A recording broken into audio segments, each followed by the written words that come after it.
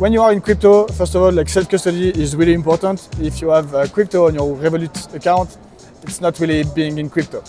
Being in crypto means being in self-custody, and self-custody means you hold your keys, you own your keys, and with your keys you are able to own your value, to use it, and so on. And the problem is if you lose your key, if an attacker gets an access to your key, you will lose your crypto.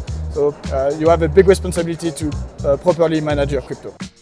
Hi everyone, my name is Sage DeLeos-Young, a journalist at Unchained, reporting live from ETHDenver, where I had the chance to interview Charles Guillemet, the Chief Technology Officer for hardware wallet provider Ledger.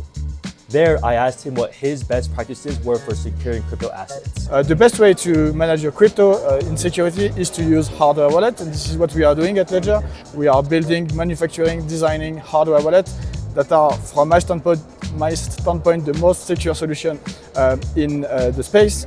And what is really important when you have a hardware wallet is to when you onboard on the device, you will generate a new seed. The seed is the master secret behind your crypto, and you have to create a backup of these 24 words. Just in case you lose your device, you can recover your wallet. What you can do is write down these 24 words on a piece of paper, or you can put them on a crypto seal, and you mustn't share these 24 words with anyone. I think that will be the main advice. Never share your 24 words.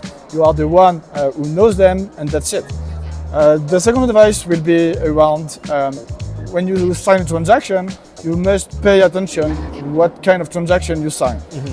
If you blindly sign a hash, maybe you are simply interacting with Uniswap or Aave, like your favorite protocol, but maybe you are simply giving away your wallet. So you must be very careful on what you are signing.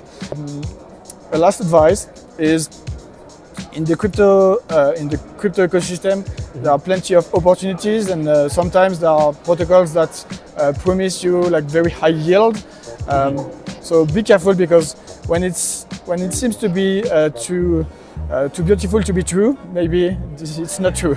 That would be my third advice.